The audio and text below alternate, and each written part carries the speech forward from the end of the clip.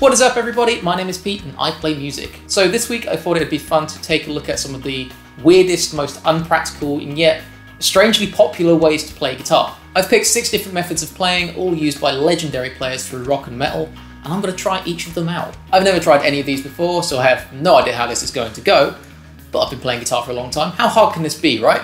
Also, quick shout out to my dude Steve. You'll no doubt know him as Samurai Guitarist on YouTube. He made a video very similar to this a few years ago. You can check it out up there if you feel so inclined. Alright, let's do this. Jimmy Page is famous for using a bow to bow his guitar on Dazed and Confused. I think that's from the first Led Zeppelin album. So which guitar am I going to bow? The one which looks most like a violin, naturally. So I've got this tune to Dadgad, so it's D, A, D, G, A, D. So a nice open tuning. Hopefully that'll work very well with a bow.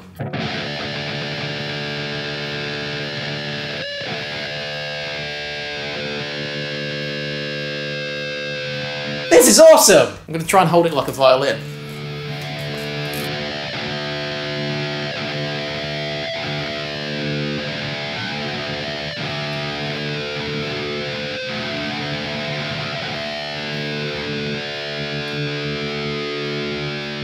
Man, I might start using this myself.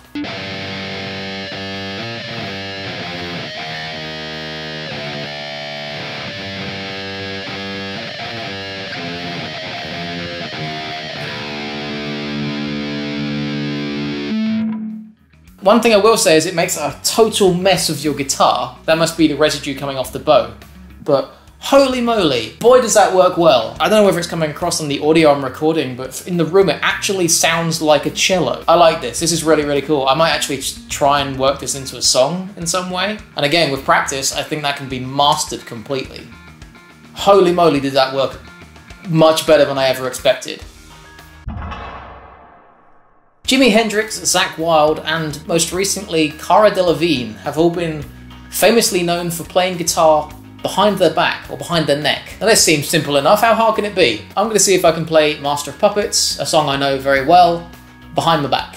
So put this up here, like that, and... oh god. Oh god. Nope. This way. God damn it! So I suppose if I was to do all down picking here, it would actually be all up picking.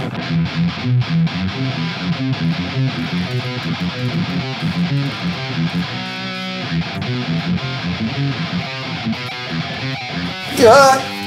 I'm not making this look harder than it is. It's actually quite hard. How do people do this?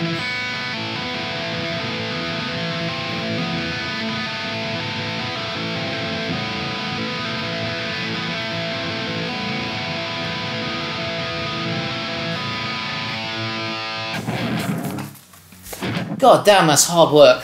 So apparently you have to be a gymnast to do that kind of thing. I've got a whole new level of appreciation for people who can do that. What's next? So when I was a kid, I saw Steve Vai and Eric Sardinas play live at the Hammersmith Apollo in London. And aside from being an awesome show, Eric Sardinas did this great thing where he jumped into the crowd and started playing slide guitar with a beer bottle. I think he may have even opened the beer bottle with the guitar. So, Brewdog, how hard can this be?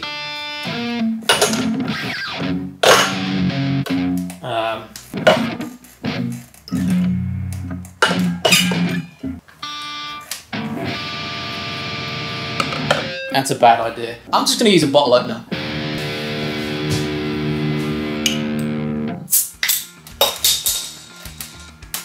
It's way too early on a Monday morning to be drinking beer.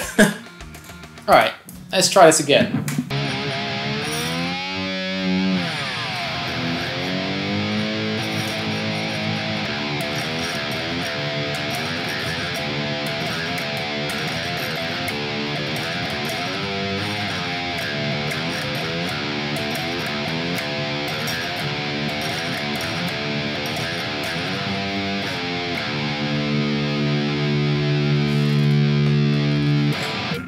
Yeah, with some practice that can work. Essentially what you're doing is turning a guitar into a fretless instrument, so it's super hard to get things in tune. So yeah, with some practice, I think that can really work quite well.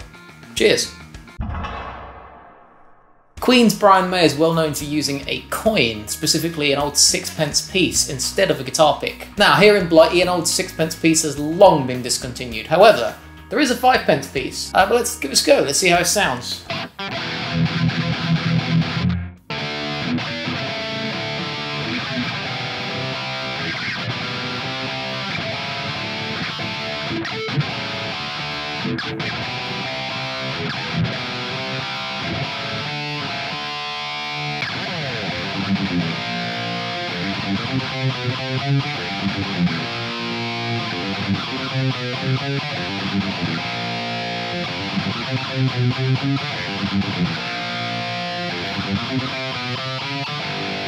So yeah, it's got quite a blunt sound to it. I don't like it. So coins definitely work as guitar picks. They do feel very, very strange though. However, I imagine if you've been playing like this for a very long time, like Brian May has, it probably becomes second nature. Bumblefoot, virtuoso guitar player and former member of Guns N' Roses, is famous for using a thimble to extend the fretboard to achieve higher notes than normal. It's a pretty tricky technique to master. It's very similar to slide. You have to hit the exact right spot, otherwise you will be flat or sharp, so your notes will be out of tune. So my thimble is on my middle finger, which I guess is traditionally not the right place to have it. You'd have it either on your pinky or your ring finger instead. However, this is the smallest thimble I could find at short notice, and even then I had to pack it with blue tack to make it stick to my finger.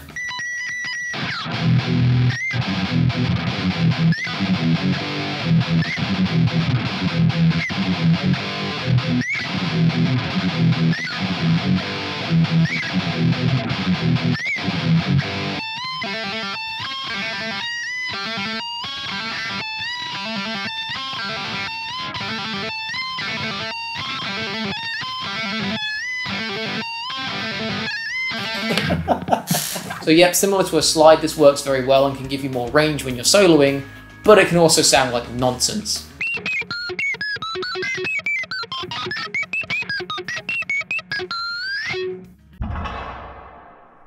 Virtuoso guitar player, legendary shredder Paul Gilbert is known for playing guitar with a drill. I'm not sure if he invented this or whether he just popularized it, but he devised a way of putting guitar picks on the end of a drill bit and playing guitar with them. Now this is the best I could cobble together at short notice, but let's see if it works.